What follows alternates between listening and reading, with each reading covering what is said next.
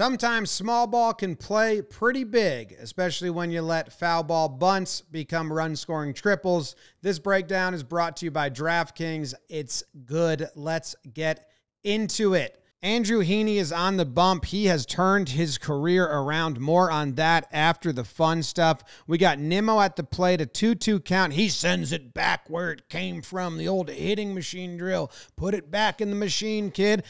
Freeman says, "What are you looking at up there?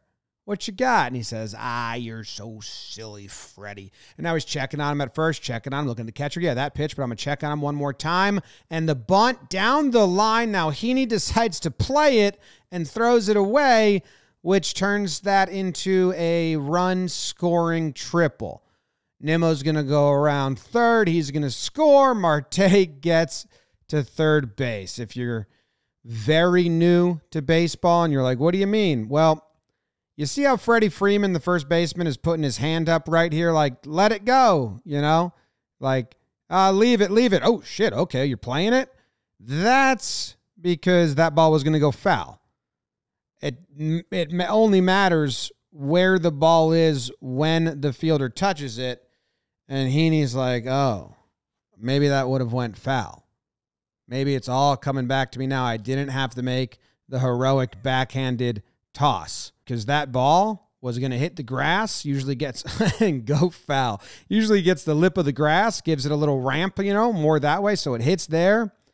If that goes untouched, maybe it spins back. I think you take that risk because this is not really a likely play. And then in the first inning, the Mets have a run. Don't tell Strider this. They got lucky again. A little bit of a misplay by the Heen dog, and now they're set up.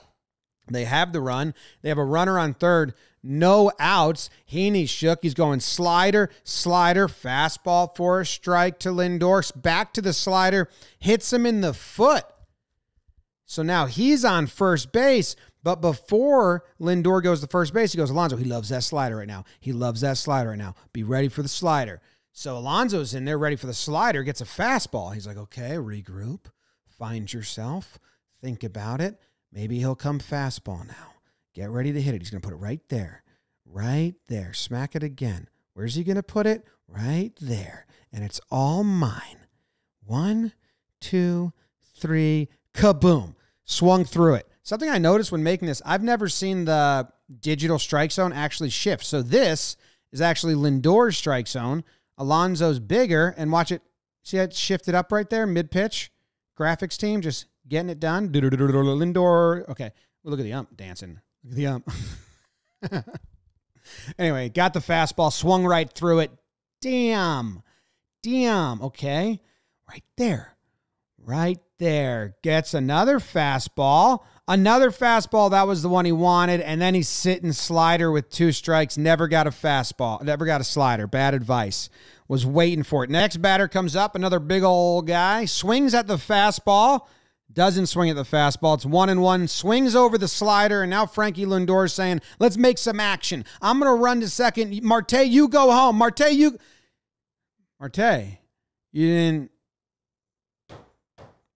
didn't go anywhere.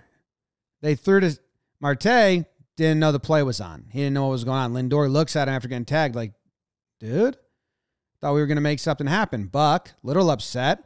Now Heen Dog comes back with a fastball. He's 1 strike away from getting out of the inning, and he gets it. He goes up top. Fuck! But he's mad at himself. Now, I told you I was going to talk about Heen Dog and how his ERA is just drastically improved this year and what has made that happen, because I like this stuff. You're going to like it. Watch this.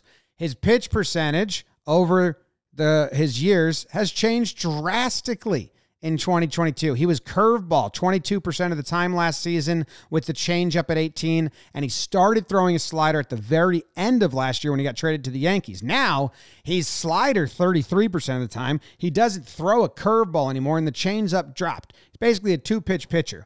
This is his game log at the end of the year last year when the Yankees were trying to get him to throw what they call a sweeper, a sweeping slider. Seam-shifted wake is the science term. And he was trying to, but couldn't really figure it out. Worked on it over the offseason, and now it's his pitch. And this is the vertical break, so the up and down break. Some sliders dart down. Some just sweep across and stay lateral. This is the difference. So last year, his curveball and his slider were pretty like up and down break. They would drop a lot. They would fall off the table. Now, his slider doesn't have that much break at all. It's kind of flat. It's just left to right movement. And his velo is way up. He's throwing this pitch, not way up, sorry. He's throwing it 3 miles per hour faster, but he's throwing it harder. So here's what it looks like. The Angels pitcher, Heaney, is throwing a curveball.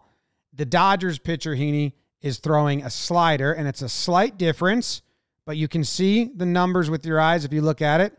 So there's one ball that kind of pops up out of his hand and then comes down. That's the curveball, right?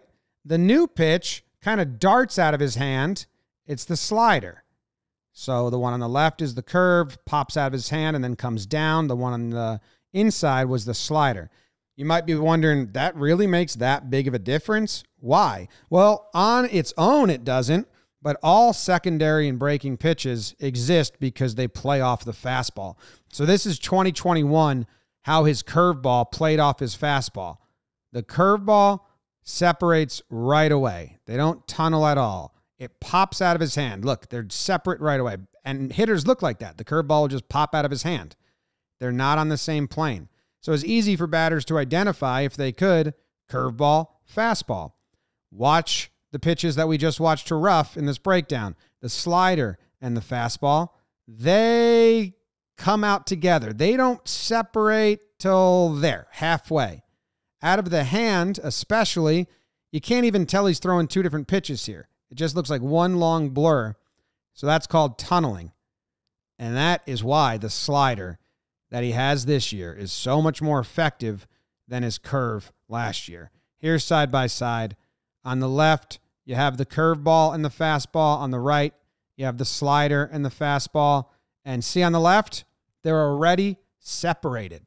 Hitters that are really honed in can already pick it apart. Now, the slider is still together at this point with the fastball.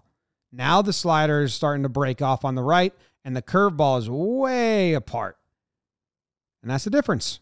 And that stuff is really cool. I love when guys change their pitch mix and figure it out. So kudos to Heaney. You made a dumb play, but you're having a phenomenal season because you put in the work and you used the knowledge to benefit you.